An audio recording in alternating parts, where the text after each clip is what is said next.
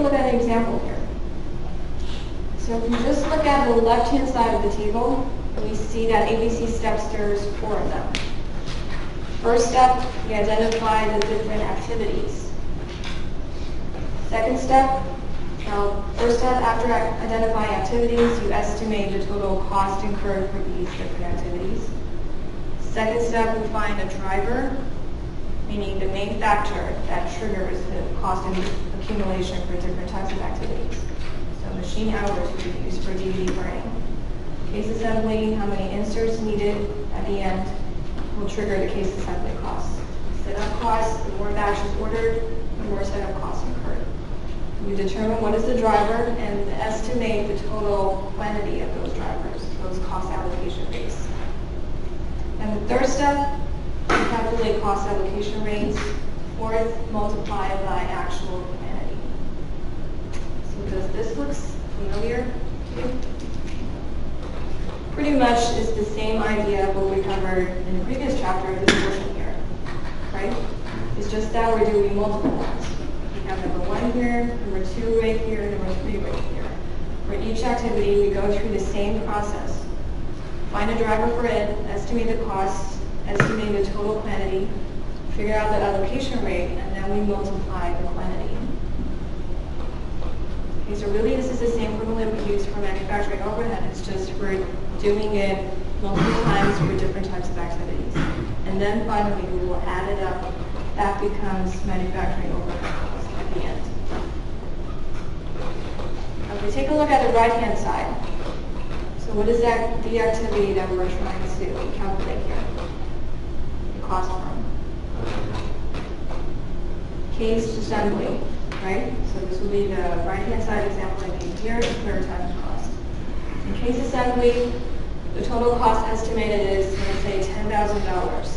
So now you know the numerator is $10,000 here for this particular activity. Not for setup, not for DVD burning, just for this case assembly activity. Then we find a driver for this. What helps and what actually contributes to more cost here. So the number of inserts, there are 7 DVDs required for this specialized customer DVD sets required. And the more inserts is required for this set of job, the more cost incurred for case assembly. The regular ones just require 2 DVD sets inserts, and this cost will be lower than the specialized one. Okay, so let's assume that the total inserts required for the job is 100,000 inserts. And that means per disc you insert into the case, it costs 10 cents each.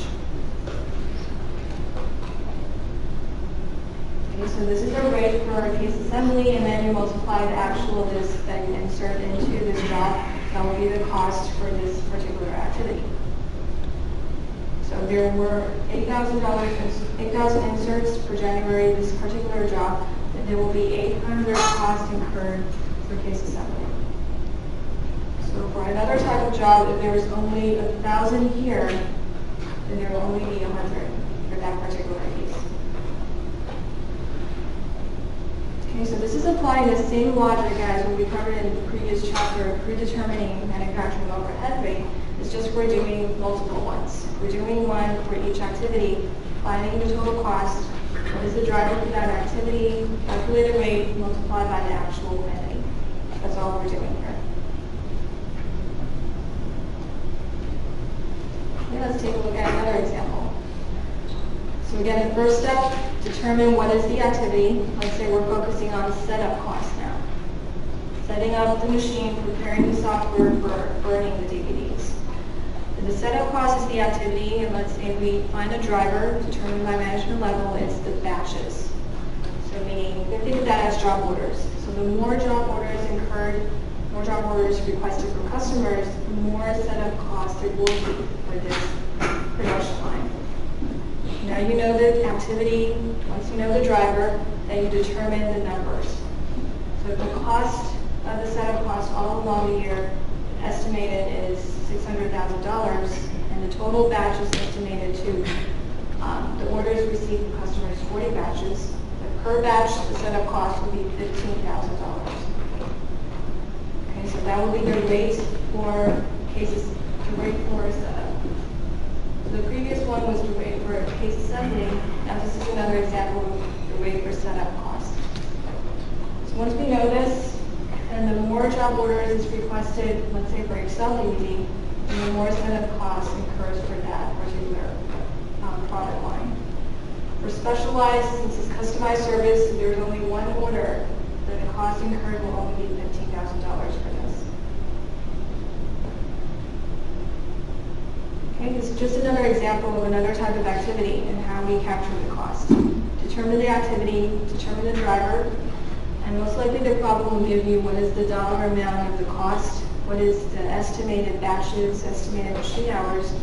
You need to determine the rate for these job orders and just multiply how many batches actually occurred, how many hours actually is being used for each type of machine.